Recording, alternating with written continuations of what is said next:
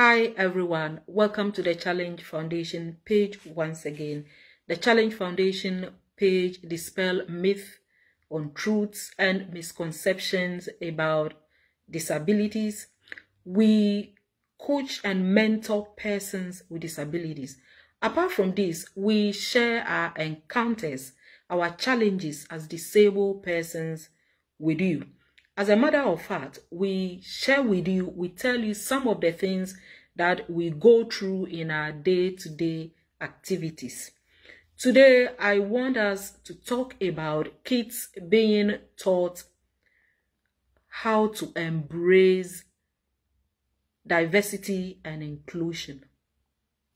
Yes. And this discussion has been triggered by a story. In fact, as a matter of fact, from a parent that is very close to me. She shared this story with me and I was a bit worried that if kids start doing this, they're gonna grow with it. And you know, there is this child, she's about 6 years old, and she is CP. CP means cerebral palsy. And so one morning she woke up and told the grandmother that, "Grandma, you know what? I regret being in this life." So the grandmother asked her, "Why do you regret being in this life?" She said, "I regret being in this life because God created me this way." Then the grandmother asked her, "How did God create you?" She said, "But I am not able to walk, and anytime I go to school, you see the other children pointing fingers at me. A lot of them have been discussing me. Some of them say they gossip about me and they say that, look at her, she's not able to walk." I was saddened by this. You know, somebody will say that they are kids and they don't know anything. But how do kids learn? Kids learn by observing adults. Kids learn to speak from what they hear adults saying.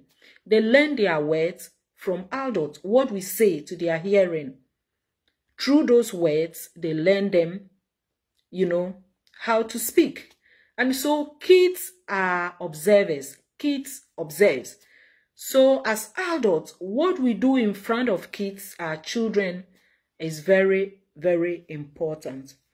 And so this is what has actually triggered this discussion on the page. The question is it good to teach children about disability, to start talking about disabilities to children? Is it right? I think it is right. I think it is good to teach children about diversity and inclusion. What I am going to discuss here is based on my personal experience and from an article that I have been reading from Baylor University and then Very Well Family. That is where I gather all this information. And so if you agree with me, give us thumbs up. If you disagree with me, you can write what you know in the comment section. If you know more, you can also educate us or school us. This page is an educational page. You know, we talk about disabilities. And so let's quickly delve into our discussion for today. You know, when you teach kids, why must we teach kids about diversity and inclusion? What are some of the importance, or how will teaching kids about diversity and inclusion, how will it help? You see, I think that when you teach kids about diversity and inclusion or disabilities, it helps vulnerable kids or students, you know, from bullying or being mocked, like the small child, for instance. You see how her peers have been pointing fingers at her. They've been discussing about her. They've been saying all kinds of things about her. Probably because it looks strange to them. They don't actually understand what is happening to her. And so when you teach these kids, when you talk about disability to them, when you let them know about disabilities, it gives them that understanding. And then it will prevent them from bullying or mocking other kids who have disabilities. Another benefit or importance of teaching kids about disability is that it promotes inclusiveness among kids. You know, for instance, when kids, like when I was in, I can't actually remember, but I think it was in the primary school, you know, anytime I was to write something, I am a person with disability, if it's your first time on this page. And so in the primary school, anytime it was time for me to solve something on the blackboard, you know, most of the kids, they used to help me by lifting me up, you know, to write on the board. You see, so when you talk about disabilities, when you teach kids about disabilities and they empathize, you know, with the condition, it will prove inclusiveness in the sense that anytime, even if they are playing and they realize that the other kid with disability is left out, it is possible that they help him, you know, to play along. Anything they are doing and they realize that their peer is left out, I think they will help him to go along with them, whether being it learning or playing. And so it is very, very important to teach our kids about disabilities. Another importance of teaching our kids about disabilities is that it helps build empathy and then emotional intelligence. It will give them that understanding of the subject, disabilities, of the condition. They will really understand. And so when they see somebody, they know what it is. They know it is not their fault. They know something is not right somewhere, you know, in some part of their body. And so they get that empathy, you know. The fourth one is that they understand differences in a positive matter. You know, you will make these children to understand that each and everybody is unique. They will understand people's or individuals' uniqueness. They know that these people are just a little different from them. It's not as if that they are bad or there is something actually wrong with them. And then the last one, the last important reason why I think that it is important for us to teach our children about disabilities or diversity and inclusion is that it diminishes negative effects of implicit bias. They will not consciously, you know, prejudice people. Children will not consciously stereotype people. You know, they already understand the condition. They understand what is wrong. You know, they understand that something is not right somewhere. And it is a condition. It is a medical condition. And so they will not stereotype people. They will not prejudice people. You know, I think it is very, very important for us to be talking to our kids about diversity and inclusion or disabilities, both at home and in the schools. You know, there is one thing I like about Germans. There is one thing I like about Germans. When you go to Germany and you want to go to any German school to learn, it is a language course, but the course is designed in such a way that there are a lot of things that are inculcated or into the course. For example, they teach you how to look for an apartment. If you are searching for an apartment, you are taught how to interact with your prospective landlord or the landlady how you should go about to search for the room. They talk about quadratmeters. I don't know how it is called in English. You know, apart from that, you are also taught how to wash in Germany, how to wash clothes. I mean, in the sense that there are days that when you wash, premium is high and so it costs you much money. There are times that you wash, premium is low and so it costs you less money. You are taught all these things, and you are also taught some of the things that cost you in your home, some of the gadgets that cost you in the home, some of the habits that cost you a lot of money. And so this course is just a language course, but it is designed in such a way that by the time you finish learning the language, by the time you are able to speak the language, you also learn how to fit into the system, how to go about activities in the system. And that is what they call integration.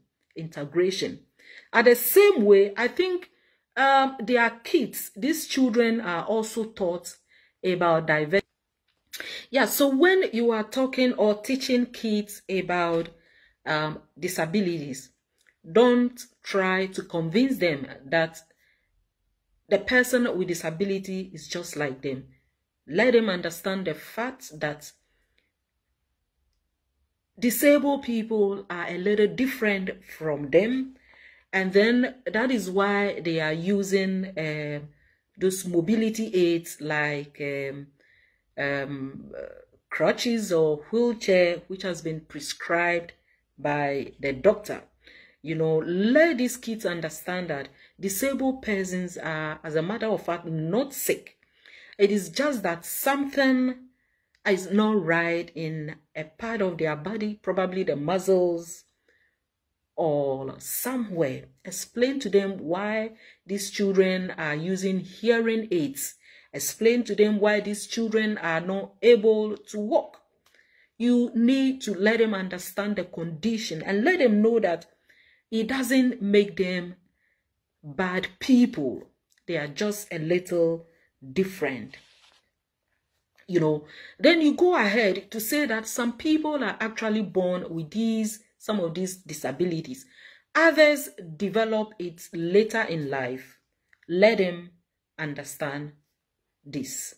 And then when you are doing that, try not to be emotional so that this child may not sympathize with these disabled kids. Take your emotions out. Just let him understand they are not sick. You know, whatever mobility aids or assistive device they are using are prescribed by doctors because there is something not right in a part of the body. So you don't do that emotionally, you know. And then the next,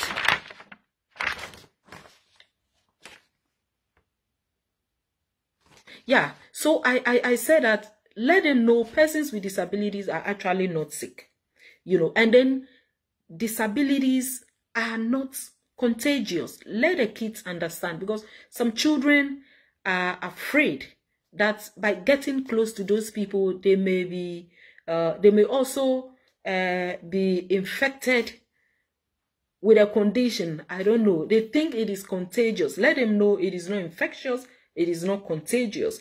Let me tell you something that happened to me. There was an event that I went, and the man is actually from Tanzania, and but the woman is a white woman. Let me put it that way. So they came to me because the man is an African. They came to shake hands with me. The man actually willingly shook hands with me. When it was the turn of the woman, she was reluctant because previously they had spoken to me and I said I had polio. I had polio when I was young. So this woman was reluctant, and then she said to the husband that, this polio, she said she was, she had polio when she was young, and I don't know whether by shaking her I will, you know. But then quickly the man came in and explained to the woman that this thing happened to Veronica when she was very, very young, and the virus is no more there. It is not contagious, and you are not going to be infected when you shake hands with her. Before this woman, a grown-up white woman, but you see, she had little knowledge about the condition, and so that is why she behaved that way. The man felt bad. She thought I took offense, but as a matter of fact, I was not offended at all. So let the children know that disabilities are not contagious. You know, let them know there is nothing wrong with people who are different. It is just a little difference. Then try to explain adaptive equipment.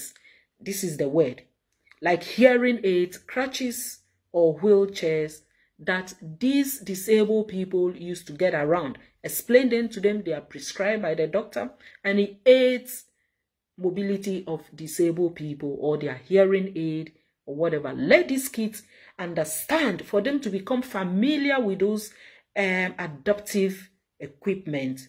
You know, if possible, explain to kids where there are parking spaces reserved for persons with disabilities very close to shops, hospitals, and public places. You need to explain to them to understand the reason, you know, and then educate them on how to assist these people, you know, educate kids on how to assist people. Like I said, you know, in Germany, you see these children, everybody, and some of us Africans, you know, sometimes when I am in the bus, when I had that accident, you know, and I was using my wheelchair, anytime I was going to get on the bus, I see Africans who are very nice to me. They will come out and help me. They don't even allow the white people to help me. It is Africans. I say, see, we learn some of these things because we see the whites doing the same. The kids and some of these white people, you know, it is not all of them, but I mean, it's okay. A majority of them, you see them, they are readily available to help disabled persons, you know. And so when we come here, we do some of those things. I know there are people, somebody told me that there are people in Africa, especially trotro mates. They are very, very helpful. One visually impaired guy was sharing with me how they used to help him. I know there are people, but let's, you know, inculcate this habit into our kids so that they will grow with it. You know, how to readily assist persons with disabilities, you know. And then, as I said early, try to point out similarities between disabled people and these non-disabled kids. Point out the similarities. Tell them, you see, Veronica is also good at maths just as you. You know, what these, you know, disabled kids are able to do, you know, just like these non-disabled kids. Point out the similarities to them. You see, physically, Veronica is different, but she's also good at mathematics. She's also good at singing, just like you. And then emphasize on their abilities, the things that they are able to do. Emphasize on those abilities to these kids. You know, when you want to teach kids about disabilities, you want to talk about kids, you know, you want to talk to kids about disabilities, prepare for tough questions. Prepare for tougher questions, because kids, as I told you, are very intelligent. They can ask very tough questions. And so don't lie. Don't lie. Be ready to say, I don't know. If you don't find an answer to a question, tell the child, I will have to think about it and get back to you if you need to gather some more thoughts, you know. And then you should ask questions like, kids can ask you, why were they born like that? You see, you could give a science-based answer, or you can tell them it is a medical condition or whatever, you know. And then, you know, you can tell them, you can throw back questions to them. If they talk to you about differences, you ask them, what different thing have you seen about this person? You know, what have you noticed? What is same? What is same? What are the similarities? You can throw such questions to all these kids. And so we as parents, we as teachers, we as caretakers of kids, let's try and inculcate some of these habits, talking about disabilities, talking about diversity and inclusion with kids, to prepare their mind, because teaching children about diversity and inclusion, you know, it will make these kids to understand and embrace diversity. You know, this will help them to understand and recognize each individual's uniqueness. And so this is where I will end my discussion. If you come across this video, please share it, send it to a parent, send it to a friend who needs to know about this video. Thank you very much for watching. Bye-bye.